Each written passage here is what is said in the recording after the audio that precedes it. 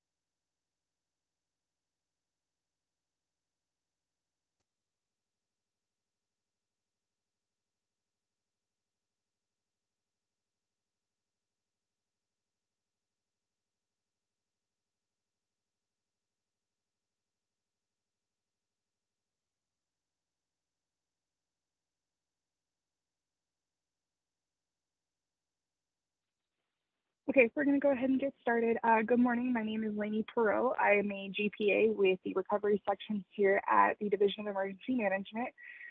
We also have the recovery supervisor on here, Shay Schultz, and one of our admin assistants, Sammy Bonds, just so you guys kind of get familiar with our names if you ever need to reach out for some help. At any time you have a question or I need to slow down, please just unmute yourself and let me know.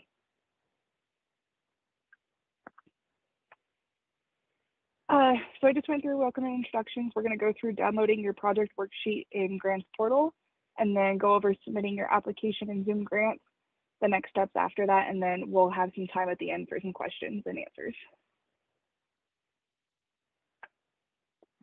So downloading your project worksheet, once you log into the Grants Portal system, to the left-hand side, you're going to have a My Organization tab. You'll go ahead and click on projects. After you click on My Organization, you'll search the PW you will be applying with. So each project will have its own project number, which we refer to as a project worksheet number. Just make sure that on the side where it says process step, it says obligated. And then that's when we will go ahead, you will get an invitation from the recovery section to then go ahead and submit your application in Zoom Grants. So to go in and look at the details of your project, you'll click on the red magnifying glass to the left that will open the specific project details so that you can further resume your application. Once the project is open, you're going to go ahead and click on reports, which will be at the top right corner of your project on the screen in Grants Portal. This will download a PDF that kind of looks like the example here, which we'll also go over after a couple slides. This is where you're going to find all of the information for your project that FEMA has obligated and approved. So submitting your application in Zoom Grants, you will get an email from the recovery team with a link. The best way to get to this screen is if you log into your Zoom Grants account first, then go back and click on this link is how we found that is the easiest way to do it. And then it'll pop up with this bottom screen where you can then click apply, and it'll start the application process for you. So this is the summary tab. This is where you'll fill out your appropriate information for your agency. You will find all of this top information, your project title, your number, and application title will be on that PDF that you just downloaded from Grants Portal. The amount requested will be your total project amount listed on that project worksheet. And then you'll go ahead and fill out your applicant information, your first name, last name, your telephone, and the best email address to reach you. Then you're going to go down here for your organization information. Again, basic information, filling in your EIN number, your websites if you have one, and best contact numbers. Summary tab continued. You'll continue to fill this part out with your chief financial officer or authorized official that will be signing this application for you, and then any additional contacts that you guys would like listed. Please put the most recent and up to date just so we can make sure we're reaching out to the correct people. Then you'll move on to the Public Assistance Grant Application tab. This is where you'll enter your UEI number. And then the documents requested, you do have to upload something. I know not a lot of people have some major payroll policies. As long as you have something in there explaining how your procedures are, how you do your payroll, that is acceptable. We just have to have something in there to be able to refer back to when we're reviewing your project.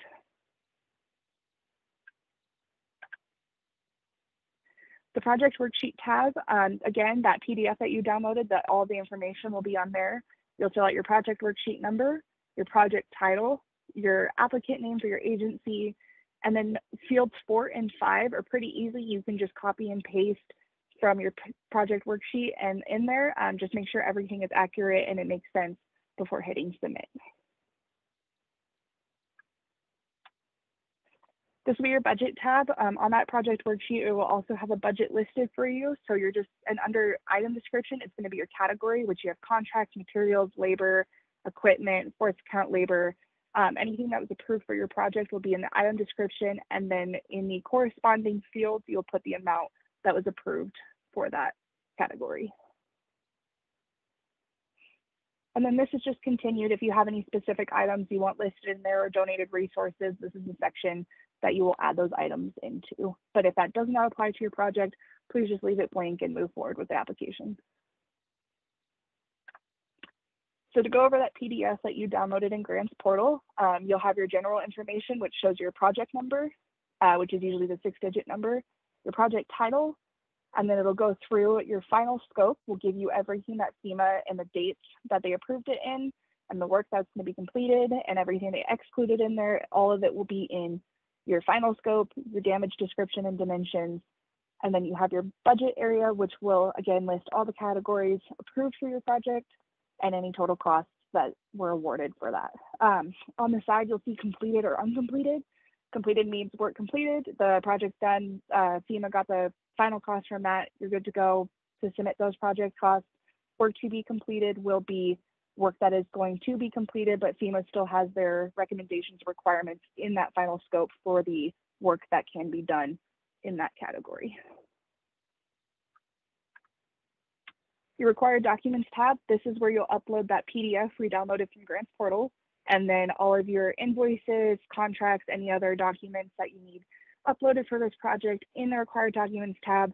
And just a fair warning, these will also be uploaded in your quarterly financial report. They will be separate, but we do need them in this required document tab section as well.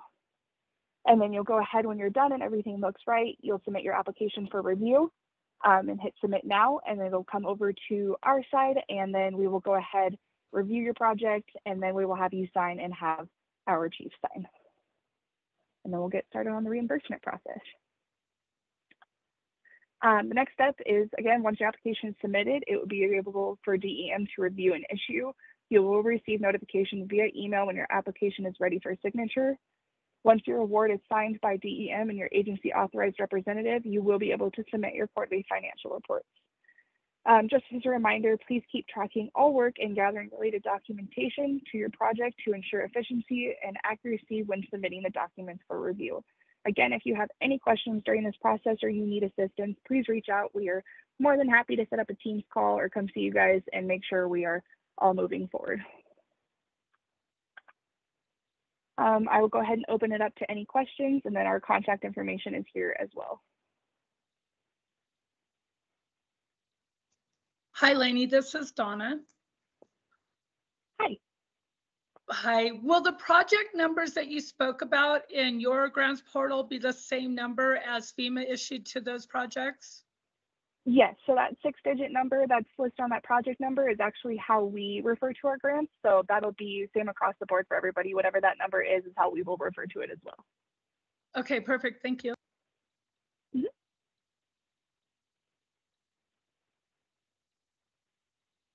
Hi, this is Deborah. I joined a little late, so I might have missed something.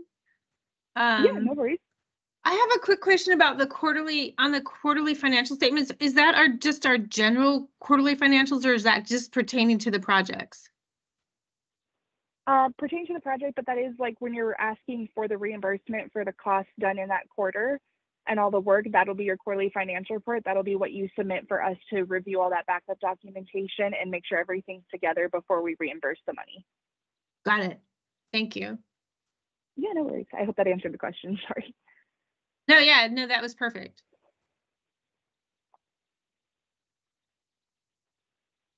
Any other questions?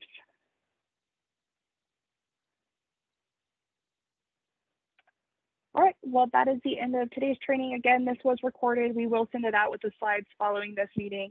Again, if you guys have any questions or concerns, please don't hesitate to reach out. We are here to help you guys. I hope everyone has a great rest of your day, and we'll see you next time. Thank you. Thank you. Thank you.